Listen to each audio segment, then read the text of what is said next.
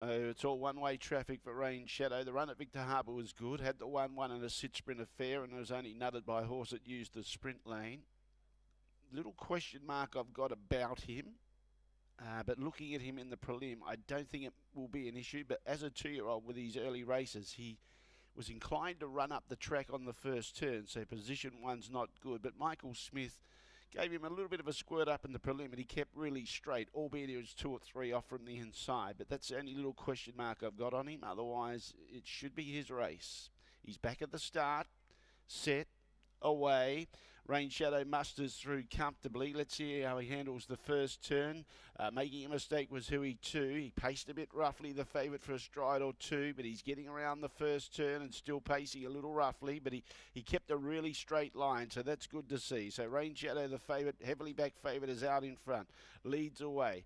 Now in second placing, moving up on the outside, just inclined to lay in, was Letting Go. 12.8 the lead time, and she moves up outside the leader and gets within 2 metres.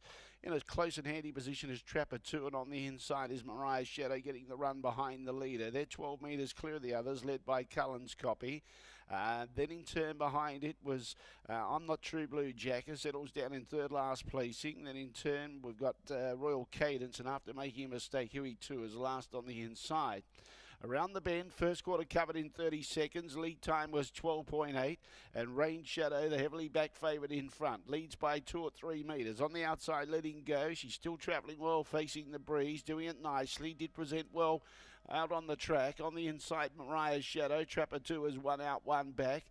IMNOTTRUEBLUEJACKA, 3 back the inside. CULLENS copy races on its outside. Then WHOEE 2, and at the tail, Royal Cadence. 31.3 that second section. 61.3 for the half. And Rain Shadow in front gets its real chance to break into the winners list now. Being tickled up though at the 600. Leads by 4 metres. In second placing, Letting Go. On the inside, Mariah's Shadow. He's asking the favourite to go. He's not really getting too far in front of him. He tickles him up again. Mariah's Shadow's keeping his back. Dropping out down the centre was Letting Go, and around the outside starting to make some ground is CULLENS copy. He has to start working on the favourite here, Rain Shadow. 31 for the third quarter, was tickled up to do that, still holding 5 metres on Mariah's Shadow.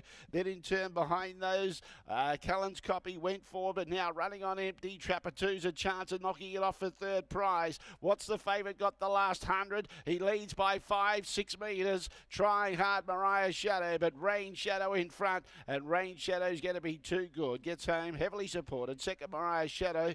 Third, I think TRAPPERTWO nose in front of IMNOTTRUEBLUEJACKA.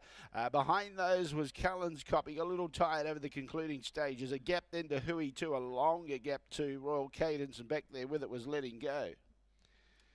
Rain Shadow does it for favourite punters.